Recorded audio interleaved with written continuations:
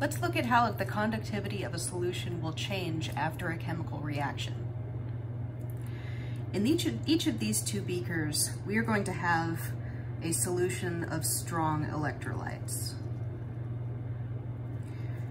In this one, we will have 1 liter of 1 molar barium chloride.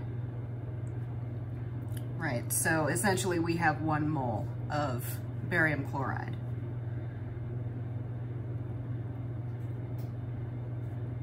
And that's a strong electrolyte. So it dissociates completely.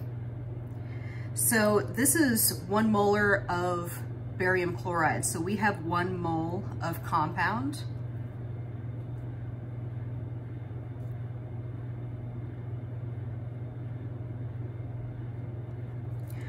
But what we have is 3 moles of ions.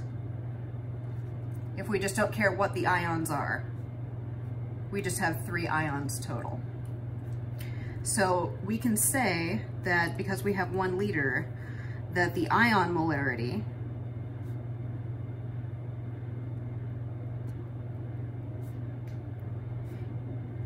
equals 3 molar. Okay, and in this one, we have 1 liter of 1 molar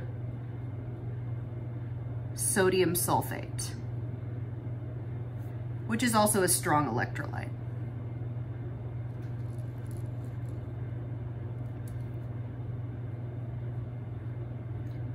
It will entirely dissociate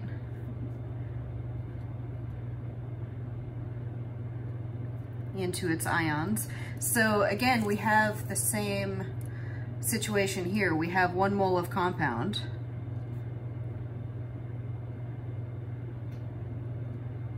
but 3 moles of ions. So my ion molarity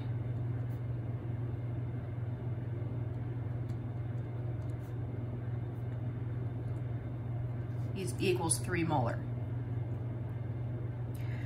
Then what happens if I dump both of these beakers into this one?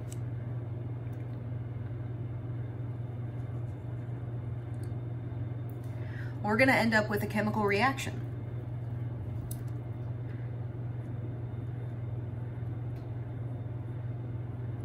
We have barium chloride, aqueous, plus sodium sulfate, aqueous, is going to form, so barium and sulfate are going to come together. And if we look at our solubility rules, we'll find that this one becomes a solid. And then we have the sodium and the chloride left over, but that is aqueous, so we have 2 sodium chlorides. So what's that going to look like in here? Well, we've got our 1 mole of barium and our 1 mole, our 1 mole of barium and our 1 mole of sulfate. That's going to be a solid sitting at the bottom there.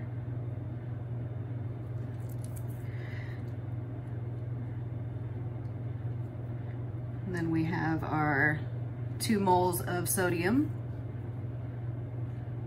and our 2 moles of chloride.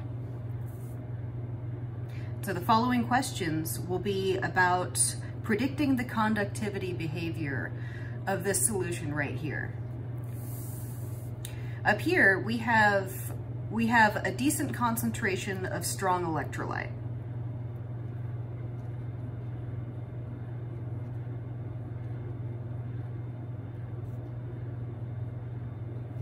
So if we have our conductivity apparatus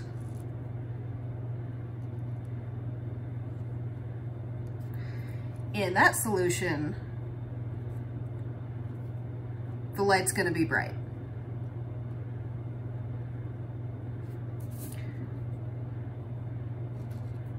Same thing with this one.